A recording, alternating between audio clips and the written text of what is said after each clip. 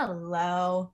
Hello, how you doing tonight, Sydney? I'm good. How are you guys? Pretty good. It's been probably about a year and a half since the last time we talked. Yeah, that's crazy. Yeah, a lot has changed since then. I was in my childhood bedroom at my parents' house. I remember that. Oh my God. So before we get into the show, I found out you went through kind of a highly disturbing chain of events recently where you, you guys thought that you'd been drinking a container of oat milk that contained a thumb. Okay, my fiance and I are very dramatic people because we're both actors, and we're like have decided that we're trying to cut out like dairy and sugar and all this stuff, which only makes us crazier. And so one of the things we love is this chocolate oat milk, and we'll just like drink it as if it's our treat. And so we were like drinking this whole fucking box of chocolate oat milk in these little shot glasses as if we were like wilding out. And as we're getting to the bottom of it, we start to hear something like clunking around. And we're like, oh my God, there's something inside of it. Oh God. And then he had given me like the last bit of it. He's like, I can't look at it because I just made you drink it. So no, I have to drink it because I have to be in solidarity with you. Whatever you drink, I got to drink, man. So he just like closed his eyes and drank. And we we're like, it's going to be like that episode of Friends where Phoebe finds a thumb. And then he looks and he's like, oh, it's a bottle cap. And then he's like, now I'm riled up and I'm going to tweet them. We're going to be those old couples that tweet companies and we have problems with them. And maybe we'll get free milk. I was like, okay. So he did. But you know, the quest for free milk is a valid quest. I will say that. We're old now. If we can tweet somebody and get a coupon, we're going to do that. You can't say you're old now to two guys who are way older than you. Anyways. We feel so lame. We just like are so old and lame. We have our cat and we're like, and it's Friday night. Let's eat ice cream and watch the Netflix and sit inside. During this pandemic, that's the perfect plan, though. Yeah, so. We're germaphobes. We're huge germaphobes, so we just don't leave. No, it's appropriate that we're saying that because staying inside is what allows people to watch your new show on Netflix. Yeah. Which is going to be premieres next week. It's going to be great to be able to do that, especially now that looks like at least some of us are going to be into another phase 2 scenario, so locked back in. So what can you tell us about the Grand Army?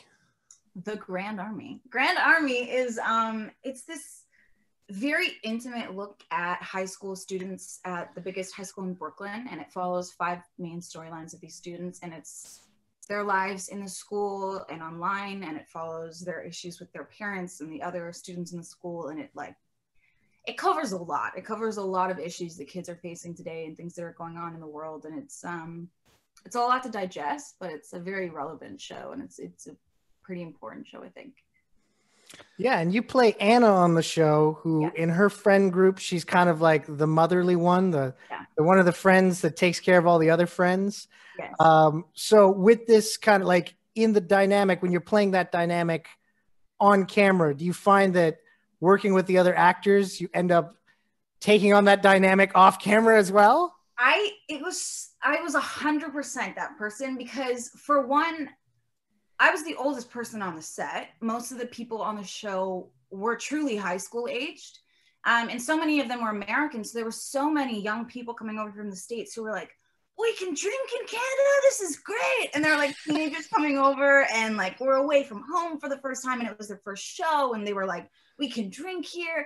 And I was like, I'm so old. Oh my God, these kids, I need to take care of them. Like, okay, please drink at my apartment. Please be safe. Like, and everyone would be in my apartment all the time. And I'd be like holding people's hair back while they puked. And I was so concerned about everybody and like, okay, make the choices. And it was really funny because the girl who plays my best friend on the show, who's the lead of the show, Odessa, who plays Joey, she was living in an apartment that I was like, this apartment is not safe. There's mold in your walls. I don't like this. You're moving in with me. So like 2 weeks into shooting, I barely knew her, but she moved in with me and she lived with me for like 5 months and we became best friends. But it was so funny because I did become Anna within the group. I was very much the like, oh, you're not feeling good. Let me pick you up and take you to the hospital. Oh, you guys want to drink? Can we do it at my place so everyone's safe? Like it was a little bit of life imitating art. Yeah. That sounds crazy. But at the same time, like it sounds like you're having a lot of fun, you know, like Oh, yeah. not only just on screen, of course, but behind the scenes. And I guess that's kind of relieving a little bit because, you know, it's like, as you mentioned, a lot of the topics and themes that the show is going to be talking about are a little bit more serious and dramatic, and not as necessarily as fun and frivolity. Wow, I can't even speak now. Frivolous. That's yes, yeah, but as some other you know, things that happen in most people's lives, is going to be that high drama part of it. So that must have been at least a little bit of fun to have that, and, you know, like behind the scenes, to have that kind of fun with the whole cast with yourselves. Yeah, I think it was crucial. Like, it was so heavy on set a lot of the time, and there were times that, like, we had an intimacy coordinator, we had all these people that were like support on set, and there were times that after a table read or certain scenes, we would be so emotional that they would just stop everything and we would like go have therapy sessions. Like, we would have to sit and talk with the intimacy coordinator or the showrunner or whoever and be like, this is bringing up things for me, like this is too much. So it was very heavy on set, and I think because of that, the cast became very close because there was a real trust that like we were all being vulnerable with each other, and we had to do these scenes together, and it was like a very raw place for everybody. And so because of that, outside of set, it was like a very family dynamic, like fun. And we would go to the beach for Canada Day, and we would go to the fair, and we just like celebrated everybody's birthdays together, and really tried to like make sure that it was balanced with a fun experience that we would all remember very positively, and that it wasn't just like, this is so much to process emotionally, because there were times that it got very heavy on set. Wow. Yeah. Wow.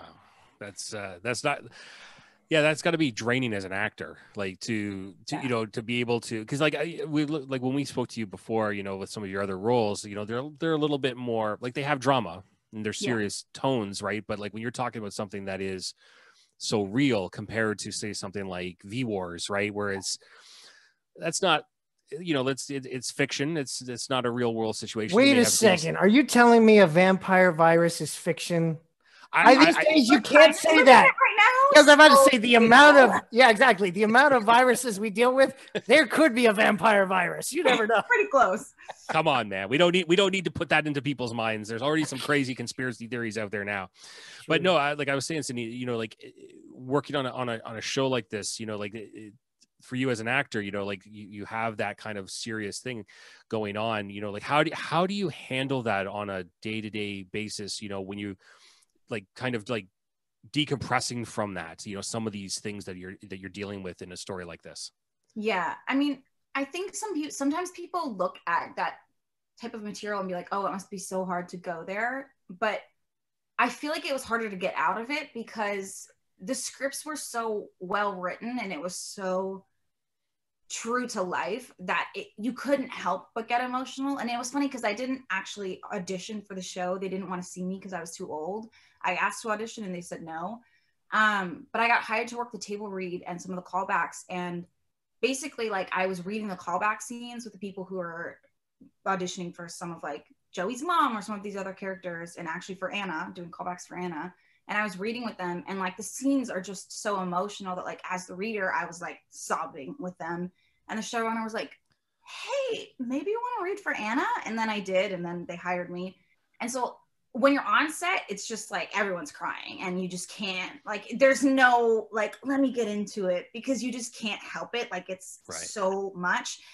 And the thing is, like, going back to your trailer, or like, I would always drive myself to and from set because for me, that was important time to like decompress and like listen to Taylor Swift and like try and get happy and go home, or like put on a sweater that was like my dad's or like my boyfriend's, now my fiance's, and like try and be happy again and like shake that off and be like, okay, that's not where I am. Because I feel like it was so easy to slip into the heaviness of it that you would go home and be like, oh my God, the world is so dark. And you had to actively work at like making a separation from it. And especially because you were spending so much time together, like you were so immersed in the world of the show that you had to work at remembering who you were sometimes. Right. Yeah, no, I can see that. Now, of course, with the title Grand Army, when we were first told about it before we actually watched the trailers and stuff, we heard Grand Army, and automatically you think, oh, it's either, Military? is it a Yeah. military thing or is it a genre thing? What is it? Right. And then it's like, oh no, it's like it's high school. Yeah. So what is the background behind the title? So Yeah. Grand Army is actually, it's a subway stop in Brooklyn in New York. There's a Grand Army Plaza, and Grand Army Plaza has this beautiful arch, and it's right by Prospect Park in New York is Grand Army Plaza, and there's a Grand Army subway station. So it's a part of Brooklyn, New York. And so in our show, there's a fictional Grand Army High School. There is no Grand Army High School, but our show takes place at Grand Army High School. And so that's like the narrative of it. But there is, Grand Army is a place in Brooklyn. There is Grand Army Plaza. And we did shoot at like the Grand Army Arch and in Prospect Park and stuff. So. And with that, so yeah, shooting in Toronto and Brooklyn, like, was that like I'm guessing it was like shoot everything in one location and then everything in the other, or was there back and forth? No, we shot everything. We shot for like 4.5 months in Toronto, maybe, everything in studio. And we did all the stuff at the school. And then we shot some stuff like on locations in high schools and stuff for the stuff that was in gymnasium, like assembly things. And then we all went to New York for 2 weeks, maybe 2-3 weeks. And we did like press junket photos and stuff in New York. And then we did everything that had to be outside. So there's scenes that are in Prospect Park that are very important, scenes that are like in bodegas in New York that are so quintessential New York that you just can't shoot that in Toronto. Things that are like Times Square or anything that's in the subway station in New York is in a subway in New York. Streets like Upper East Side New York, we shot all that stuff really because it was like very crucial that it felt like it was really New York. Right. So we did all of those exteriors that like you just can't fake. We did all of that in New York. Yeah, no, that's good because sometimes when they do Toronto for New York, when you're watching it, you can just tell, it's like, well, even people who haven't been to Toronto would know, well, that's not New York. So it's good to have that authenticity. Like really loved that film Serendipity years ago, but that ain't Rockefeller Center. That's Nathan Phillips Square. Like you can tell. You just can't fake it. Like it's such a unique city. It is its own city. And that was something that I was like, God, I really hope it passes for New York. And seeing it, because we got to see all 10 episodes already. And it's like, yeah, it looks like New York. It really passes as New York. And so much of the cast is New York that the feel of the show is so authentically New York that it really passes. So that's like, thank God. I was like, if this is one of those shows where you're like, that's Yonge Street. I don't know about that. That doesn't seem like Times Square to me. Yeah, that must be, like when you would, like I mentioned already, like some of the other projects you've worked on, like V Wars and Shadowhunters, for example, The Expanse. Yeah. Obviously, being in a fiction universe, you can get away with a lot more stuff, like compared to something like Grand Army, because like as you mentioned, that plaza, that arch is so famous that it's hard not to, like not know you're not there. Like if you did it anywhere else, it would feel out. Even like subway stations in New York are subway stations in New York. You cannot shoot that in Toronto and try to be like, yeah, it's a New York subway station. Like it doesn't work. And they tried to build a subway platform in studio to be like, it'll be cheaper. It'll be so much cheaper than shutting down a subway in New York. That's so expensive. And they tried and they were like, it does not look like New York. We can't do it. They tried to scout subway stations here and it just was like, you can't fake New York. You can't do it. So we had to go and like shoot everything outside that was outside New York. Yeah, because like New York subways, I always know I know when they're real New York subways because they have those metal railings. Yeah. And they're the green that go down, like it's a lot different. If you've been in a Toronto subway, they have a very specific look. New York has a specific look. Yeah. It's nowhere near the same. And so it's like so specific. So there's like scenes where people are playing instruments, panhandling in the subway in New York, and it's like it just had to be. They had to bite the bullet and do it in New York, and it looks so much better. Now, I'm assuming that all of this travel was happening pre-COVID. Thank God, yeah. Yeah. It happened like like a year ago, I guess. Maybe more. Yeah, a year ago. It was in like October that we were going. Right. To New York. Because we wrapped in Toronto in September, and then we went to New York. I'm just thinking about like if you guys were filming this now, in the world that we live in, and like the restrictions, like you wouldn't have had that freedom necessarily to be able to travel down and film in New York like you did before. And hell, near impossible to shoot like assemblies and stuff too. Yeah, that's the thing. We couldn't shoot any of the show. I was talking about that the other day with Alex, because I was like, our show, not only is it such a large ensemble cast in terms of like the main cast, but every scene has 200 extras in the hallway. The assembly's like 500 extras. Like every time we were shooting, we'd be sobbing, and there's like hundreds of kids in the halls looking at us like, what are you doing? Or like taking videos of us. Every scene is about like what it feels like to be a kid and like go through private moments when there's hundreds of kids that you're like, don't look at me, looking at you in the hallway. Yeah. That's what every scene is. So we couldn't shoot it because it's just like hundreds or thousands of people in every scene. Like it's just, you couldn't do it right now. Yeah, no, totally. It's crazy. But you know, it's good that it got all done before this. That's thank goodness, man. Yeah, no, totally. Now, of course, the last time you were on, one of the shows that we were talking about was the show Departure. Oh yeah. Which after, you know, playing overseas and everything like that, it came to Canada this week. It's and so weird. They're shooting season 2. I'm like, and then my dad was like, are you watching Departure? I'm like, what do you mean? That's just airing now. Yeah. And it came to the US on the Peacock Network last month, but it started airing in Canada this week. Who knew? So have you gotten a lot of people like your dad coming out saying, hey, I finally got to check it out? It's the worst because I forgot that it was coming out in Canada. It came out in the States like 2 weeks ago, and then it started airing in Canada this week. And in the very first episode of that show, I am like half naked. And I forgot that. And so the way I knew that the show had come out was I just got all these creepy DMs of people sending me photos of me half naked. And I'm like, sir, that's not an appropriate way to contact me on the internet. Definitely not. No. Oh, I shot that scene. I remember it. It's scarred in my memory. It was embarrassing. Like, this is not okay. Yeah. No, then I was like, oh, I guess Departure aired. Yeah. Departure's out and Americans are seeing it because British people didn't do this to me. Yeah. There you go. My God. Well, yeah, that's cultural differences. Exactly. Really, yeah. Yeah. That's an unfortunate way to find out that your show is airing. Definitely. I was like, oh no, I forgot. Oh my gosh. Well, it's out there now. And making my parents proud.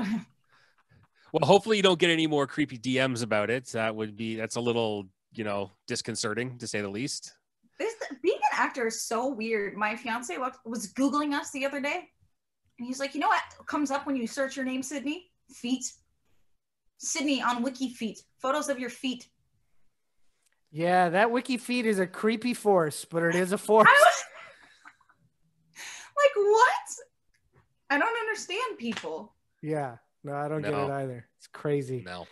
Yeah. But, thankfully, people are going to get to see you cry a lot so that maybe you can forget that. Another shit. Yeah. There you go. Yes. You'll be emotionally naked. Right. Yeah. Very much so. Yeah. Oh my God. Well, Sydney, I want to thank you for coming on the program. Thank you for having me. Yeah. And of course, love your work, and really looking forward to checking out Grand Army. Thank and you so much. Hope you have yourself a great night. You as well. Thank you so much. Thanks, Sydney. Bye. Bye.